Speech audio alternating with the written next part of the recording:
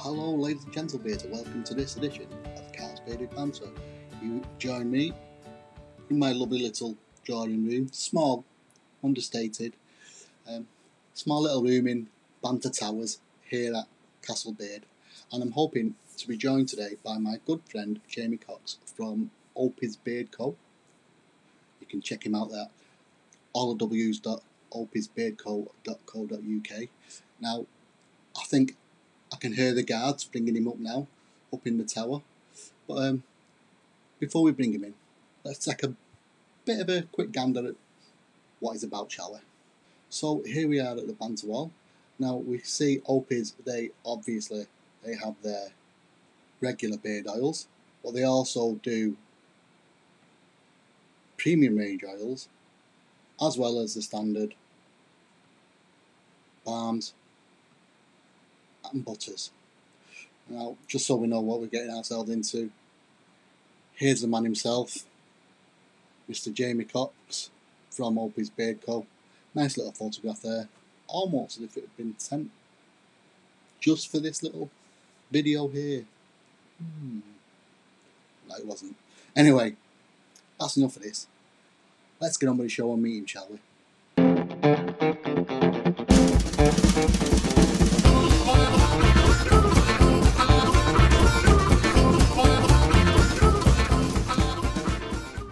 And here he is. The guards have let him in. Hello, Jamie. How are you doing? Yeah, Welcome I'm fine, mate. I'm fine. Welcome to Bearded Castle. You are now in my Banter Towers. I hope you feel comfortable. I hope the guards weren't too rough with you, bringing you around. You know, and you settled in nice. Very swift. Thank you. You know, it's only a small room, but I do with it what I can. So, welcome to the group. Let's get straight on with this, mate. So let's start with the basics then. What got you into the bearding world, and when did Opies start as a company for you? So I've always had some element of beard since I was young, but I couldn't really grow a proper full beard for quite a long time. I still have a lot of patchiness in my beard. So I mostly had a shaved head and a goatee beard for a number of years. And what got me to grow my beard fully was I was watching Sons of Anarchy, the TV show, and they've got a character on there called Opie, and I noticed that he had a pretty awesome beard, but I also noticed that his beard wasn't like full and full, like, right. Do you know what I mean? Like, yeah. Some guys have a beard and it's like a hedge, you know, you could literally trim it like a hedge, yeah. And other guys have like wiry beards. I noticed his beard was quite wiry, and I thought, damn, that's kind of the same as mine. Maybe I should go for it. So I did. I went for it, and that's kind of how I started growing the big beard. Fair enough. And I suppose that answers the next question. Was to where did you get the name for your company, Opies? One would assume it was based off that character then. Yeah. So what kind of happened was so I started making a couple of beard products just because I was bored and stuff, with absolutely no intention of starting a company. It was literally just my own private stock. But then what sort of happened was, when you make, particularly with beard balms, when you make a batch of beard balm, you'll have like 10 beard balms out of a batch. And I'm thinking, well, my beard was only short at the time. So I was thinking, well, that's going to last me about 8 years, and stuff won't keep. So I have a couple of mates who had beards, and I gave them out to them, and they loved them. One of them gave it to his barber, and he said he loved them, like stock them. And then before I knew it, I was like in it. So Opies was just a name that I picked out, and I threw a little logo together and stuck them on the bottles that I made, just so I could know what the scents were, so that they weren't like blank bottles. Right. So I didn't really. I came up with a name, but I mean, realistically, if I'd taken my time, I probably would have chose a different name. Okay. If I'm honest, but Opies is, Opies was there, so I ran with it, and then it's just gone straight. It's not done you too bad. I was going to say because you've done really well in the time, especially from what I've known. Yeah, you kind of seem to snowball and going really well. Yeah, a lot of people know the name, don't they? And everyone looks at it, says, they know what it is. So it's, it is. Yeah. It's kind of good. Yeah, it gives that image as well, which is, it doesn't hurt. Of course, yeah. I think that's you've got to set up. You've got to make your own image. You've got to make your own character stand out from the rest. Make yourself like an individual, and I think you've done that really well. So it doesn't help that you're a nice guy as well. In my private beard groups, you are one of our sponsors. There, you help us out loads. And me personally, out of the hundreds of companies that we could use, there's quite a lot of people who are there who are just out to, to make a book or whatever. Whereas you're a decent person. You get involved with the group. You answer questions and all that. And that's exactly what we wanted for private beards. And you fit really well. So obviously we want you to do well. So yeah. I mean, I'm not. I've always said to people that I'm not in groups just to advertise us. I'm not there just for my company. If I didn't run a company, I'd still be there. Right. I love the beard communities. I was in the beard communities before I started Opies, and if it ever ends, then I'll be in them afterwards. Yeah. And the communities are all about helping people out. So, the more people that have got beards, the better it is for my company, and the better it is for the communities that I love. So, yeah, I love it. Cool. Well, talking about Opies, what would you say? Not in your personal opinion, but what would you say is the most popular item that you sell, be it oil, balm, t-shirts, or whatever? What's the most popular? Do you know what the good thing about Opies is that there's not one standout product that sells really, really well. I wish there was, because I'd be able to make just a bunch of that product. Yeah. But because we do a lot of stuff, I'll tell you what does sell really, really well is the soap. Oh, beard soap that I make sells really, really well. It's a good seller, and pretty much every order, well, not every order, but maybe 1 in 4 or 1 in 3 has got a soap in as part of the order. Right. But I mean, I stand by my soap. To date, it's still the product that I'm most proud of putting together. Good. I mean, it's a fairly recent thing, if I remember rightly. It's not. I remember it coming out actually. So it took me a long time because you know well, Carl, but a lot of people probably don't know that when I go look to make a product or produce a product, I will test the hell out of it. Yeah. I will make 2 or 3 batches of it. I will make sure I've tested it for at least 6 months. I will give it to close friends to test so that they can give me their honest opinion on it. So a lot of the time I'm working on things for, a year, 2 years. There's some things I've been working on for 2.5 years. Wow. Out yet. And so a lot of stuff is fairly new, but not for me. I've been in it for a long, long time doing my research and putting stuff together. Right. I mean, I will agree with you there. That soap is really good, because in fact, if you check down on my videos there, you should see a review for your soap somewhere. Is it nettle and charcoal soap? That's it. People go and check that out. It's a good soap to use.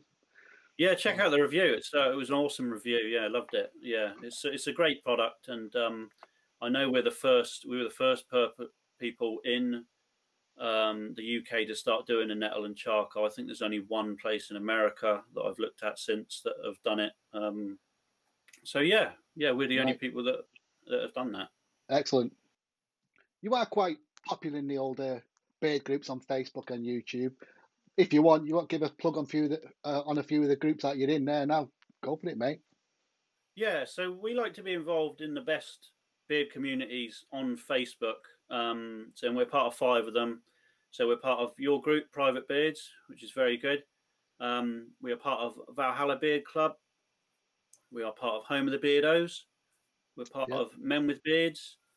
And we're part of iBeard Club. We sponsor every single one. And with the iBeard Club, we're actually a product master with the iBeard Club and part of their guild. So the guild is basically something that iBeard Club have created. And what they do is they check every single brand that is part of the guild. They will check all of our cosmetic safety reports, and they'll check that we've got the right insurances, so that every single company that's involved with their guild is selling their products legally, which is a massive, massive thing that the industry really, really needs. Yeah, sure. Fair play to them. I have interviewed Lee from the iBeard Club about that as well. I do think it's a really good thing to have for people like me who want to try different products, but or maybe the new people who are unsure who to go with, and who to trust. They've got a big list there they can go to straight away and check them out. Yeah, Some I mean, nice looking. safety is something that's pretty massive when it comes to buying any product, Yeah, anything, of whether course. you eat Yeah, it or put it on your skin. Safety is paramount to what you want to buy, and what people should be selling. If every company did it legally, we'd be doing okay. But unfortunately, there's a lot of companies that just pop up, that either don't know about the cosmetic safety reports that they're supposed to get, yeah, or they just look over it because it costs money. But yeah, those are they are a legal requirement, so yeah. you have to have those to legally sell your products. And at the end of the day, as I said, you should be looking out for your customers' safety. And if you're not, you shouldn't be No, running a business. no. I think it's. I mean, it's quite unfair as well if you look at it because you pay for them cosmetic safety reports. You know, you've had to fork out that money. Obviously, it's going to reflect in the prices that you have to put out to the public as well. Whereas the people that have not bothered with that, even though it's a legal requirement, they're going to undercut you all the time, or they can do. Some of them don't even do that. Some of them may charge the same or even more, just an agreed factor. But I think it's really unfair market that these people are doing that. So I think it is important that people, us as product buyers, should look for the ones with the seal of quality and safety, really. So look Yeah, I out, mean, folks. there's no excuse for not having them. You pay for the safety reports once. It's a one-off payment. It's not like Yeah, you have to pay for them every yeah, year. It's a one-off yeah. payment. Insurance obviously is a rolling payment of a yearly cost. And obviously, if you're a proper company, you should be paying tax. Sure, yeah. So there's that element of it. But yeah, obviously the companies that are not doing that, they save a penny, so they can obviously spend it on advertising, which kind of sticks in the craw of everyone doing it properly. Because we'd love to have extra money to be able to advertise a lot more and stuff. But is what it is. It So is what yeah, it is. just keep an eye out for places that and brands that do the cosmetic safety reports, and never be afraid to ask. Yeah, of course, yeah, exactly. Just like Opies, which where is it? Down in the corner there. Check them out. They've got all the reports. We'll mention as well. You don't only just do beard oils and balms and such. I mean, you can see here. I've got one of your pins. In fact, I think you give me that, but we won't mention that. We've got your t-shirts, and so you do all kinds of other products, not just stickers as well. Yeah, Oh, I wish you had the stickers I could show people because you got some nice stickers out there as well. A4 yeah. set stickers. So the stickers was a crazy one because when I started the company, everyone kept talking about stickers, stickers, stickers, stickers. I And I do love was a like, sticker. a couple of nuts out there asking for stickers. And then I realised that the beer community are going nuts. It was like being at school again with the football Yeah, stickers. Everyone yeah, loves a sticker. And it's gotten to the stage now where I actually sell a sheet of stickers, which, starting a beard company, you think it was kind of crazy to sell a sheet of stickers, but people love them. But yeah, we yeah. do everything. I mean, we do. I've got an enamel cup here. We do those. As I've been drinking. Hoodies, t-shirts, hats. We do just about everything apart from pants and socks now, I think. Right. In fact, I did mean to wear. I've got. You do you don't do the flat caps, but you do the trucker style caps. And I know I have got one. Yeah, I just couldn't find it today, so my apologies for not putting that on.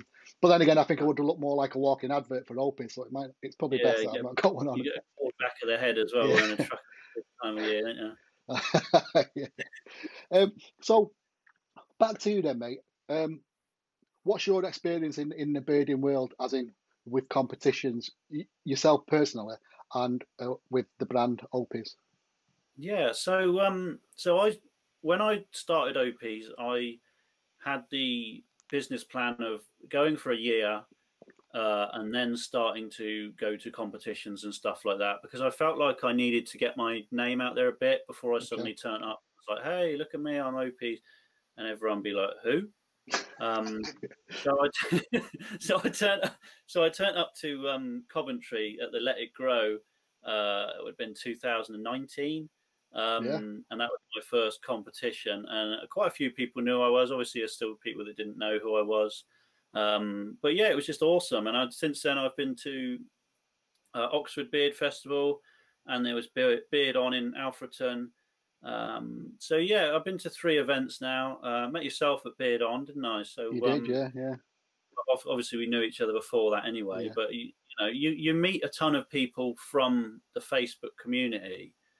So it's not like, I mean, it's kind of scary when you go to the first one, because you've got to go and speak to these people that you speak to online, and you're never sure about that barrier between whether people are going to be the same online. Exactly, yeah. They are, and also it's hard to recognize people sometimes with profile pictures being like tiny little things. It is, yeah. You know, unless you get your face on the club a lot and stuff like that, and the groups, it can be hard sometimes for people to know your face. So, Yeah. but I would recommend it to anybody when everything gets back to normal. Get yourself to a beard competition. You don't have to enter, but a lot of the competitions, in fact, I think pretty much all of them, your entry money for the comp goes to charity. So Yeah. there's really no loser. No, it's exactly. It's well worth doing. Like I say, everyone's there for the same reason or similar reason. You just have a cracking night. It's just, good places to go. Competing or non-competing, good stuff, good fun. Yeah, you can have a couple of drinks, have a chat with a load of people, and just find out about them. And all you've got in common at the end of the day, a lot of the time, is having a beard. But yeah, it's awesome. It's awesome. It's so good. And what about Opies? Have they had any involvement in the beard world? Yeah. So again, the business plan was the first year not attend any events, second year attend events, third year be part of events. Obviously, the third year kind of went down the toilet with COVID, but we were scheduled to be at least 2 events. One being the British Beard and Mustache Championships. We still are sponsoring the natural under 8-inch beard competition, and we were going to be there and still will be there as a stall holder next year. Yeah. We're also going to be at Beard On as a stall holder, and I will be trying to get into a couple of others as a stall holder as well. But obviously, at the moment, I'm going to have to wait and see where the chips fall on everything, because obviously everything's up in the air. Yeah. Well, good luck with that, and obviously I'll see you next year at them competitions, no doubt. Yeah, as soon as they get back on, I'm on it. I'm there. Yeah, I was disappointed to miss out on Brawl. Quite frankly, I couldn't afford it at the time because I had to buy a new car. So I missed Brawl, which unfortunately turned out to be a massive shame because it's basically been the only event that's been able to happen this year, which was January. Yeah, but it is what it is. I mean, next year we'll all get back on track, I'm sure.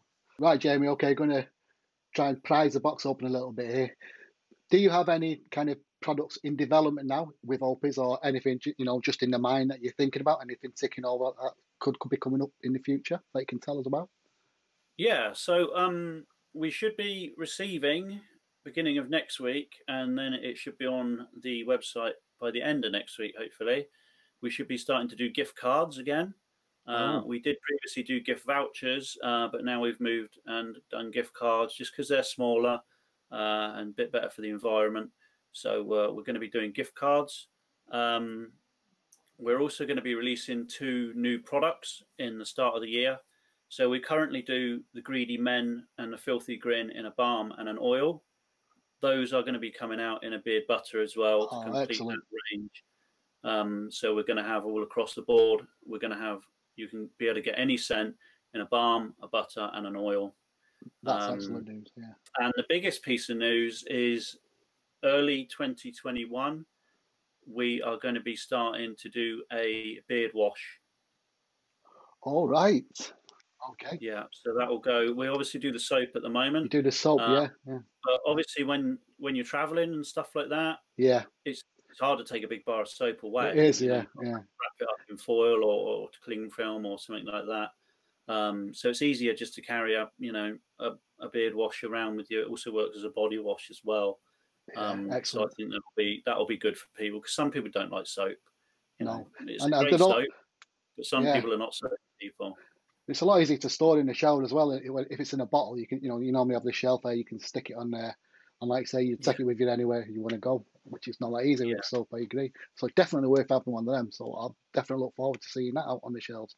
So it'll be early 2021. I'm hoping January, possibly February. At the latest, it'll be February. Excellent. Thanks for that bit of information. So let's go now. We're going to go to Desert Island Beards. I can't play it. I don't have the rights to the music. Whatever it is. You've been trapped on a desert island now, or whatever, let's say, and you can have one beard product with you, one of your beard products with you. Now, what would it be? And it's all you can use for forever.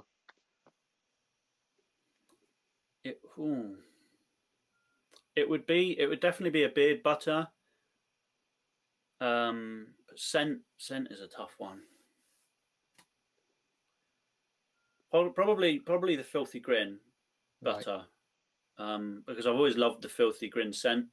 Yeah. Sherbet Lemon's awesome. Yeah. But I think when the Filthy Grin comes out, that will probably be my go-to product. Butters are pretty much what I use all the time.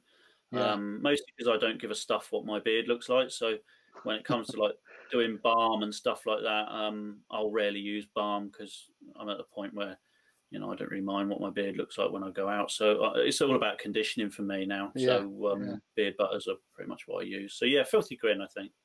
Excellent. Yeah, and I can see why you would choose a butter as well. It's a really good product, and one that's got long. You know, you can put it in. Always, everyone says this, and I know you kind of flip it on its head. You don't sort of agree with this a lot because I always say use a beard butter at night, but you're saying, well, why? You can use it in the day. But I do like it because it soaks in. You've got all that time at night time for all the goodness or whatever you want to call it for the butters to soak in overnight. Yeah, I'm not opposed to people using it at night time. No, I know that. In fact, you know, I myself use it at night time, but when I wake up in the morning, I'll use it again. Yeah, I know what you mean. You can use it in the daytime and night time. I think that needs to be getting away from that. It's only a nighttime product. I think most people see it as a nighttime product, but it's not. It's perfect. It's just a bit more. It's a bit more easy to use than, like say, the oil as well and balm. You just use that, and you're kind of doing the same job. So it's like a go between the two, I think. Yeah, I didn't want to tell people when to use products. No, everyone, you have to use it now. If you can grow a beard, you're a big boy, you know. So it's up to you when you use your products. Yeah. You know, if you use them in the daytime, go with it, and if you want to use them at night, that's fine too. Excellent.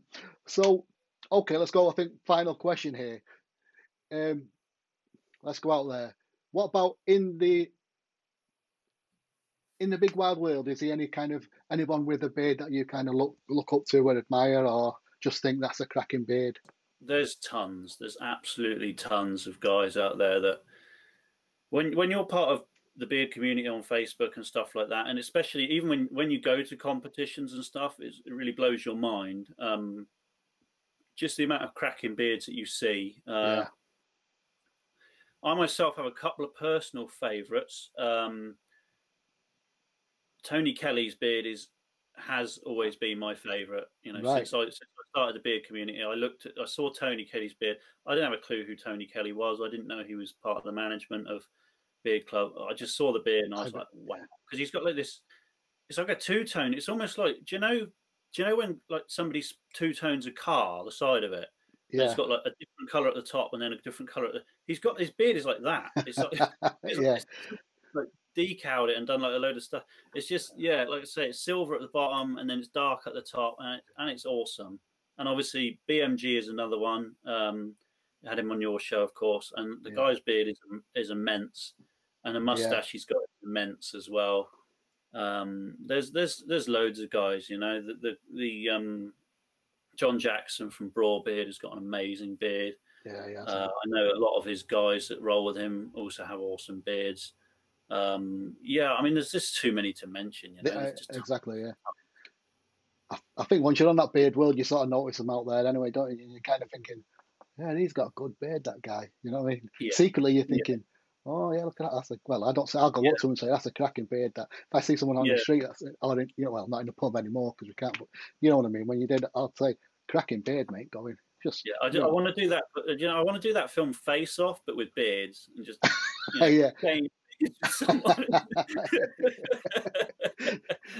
Shades of beard off. That'd be awesome. On the point on that beard off, that if you know Tom Hardy, who starred in Brosnan, the film about the prisoner, not Brosnan, Bronson, film about the prisoner Charles Bronson. Charles Bronson actually shaved his moustache off, put it into an envelope, posted it out, and then the special effects guys for the movie put it onto whatever they do, a little strip. So he stuck it on. So actually, Charles Bronson himself says, I starred in that film. That moustache he's got there is actually his moustache. And what he wore was actually his hair that Tom Hardy had stuck on his face. Well, I hope it was his mustache that he shaved off and posted to him. Yeah. Oh, I just put a whole nother slant on it, mate. Yeah. I can't imagine that. How the hell do they stick a mustache from a? I assume he sent in a jiffy bag because you want to do it properly. How do you get a mustache out of a jiffy bag and then stick it to someone's top lip without it looking? We know it happens because look at all the people, actors that don't have beards, and they come in the film and they have them stick on beards. We do know they exist, so they've got to do that. They've got to transplant their hairs onto the sticky sheet somehow. And I think it's probably in the extra credits of the film. If you watch, I think it is. It's Charles Bronson who's narrating, and he tells you that this is what he did. He shaved it off so he could be in the film, and that's how he used it. Yeah. I want to just fast forward it to the end now, just to see what. But that's crazy because Tom Hardy can grow a good beard. He's got a solid beard on him. So I don't know why. I know, yeah. I don't know why he would. Maybe that was the director thing. Like, we want you to do this. I don't. It was probably just a kind of homage to Charles Bronson. He, when he did it, and as a sign of respect, that they put it in. I don't know, some of them things. But I mean, he's a bit of a strange man anyway, isn't he? So it kind of doesn't surprise me as well when you think about it. Yeah, I think Bronson's definitely. He's definitely up there with. Yeah, he's a peculiar man, shall we say? Yeah. I won't say to his face though, but I agree.